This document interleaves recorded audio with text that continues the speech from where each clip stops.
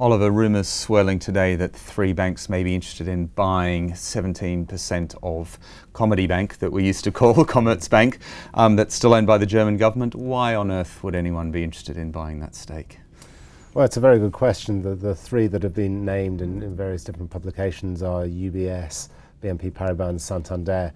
Why would they want to? Well, it's difficult to see. Commerzbank's not got a great track record. But if you look at it, there are various things inside it that they might like. The Mittelstand bank that serves the German Mittelstand, that's a very good part of the business, very high return on equity there. And they might want to do some deals with the retail banks. So it's not impossible that there is something inside Commerzbank that they might see as attractive.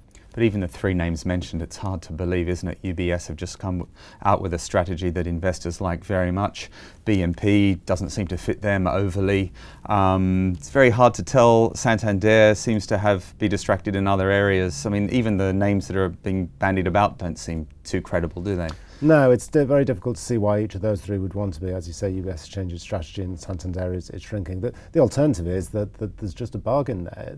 Commerzbank shares are very cheap, 0.3 times book value. That's just about the cheapest in Europe. It's very difficult to find anything that's cheaper.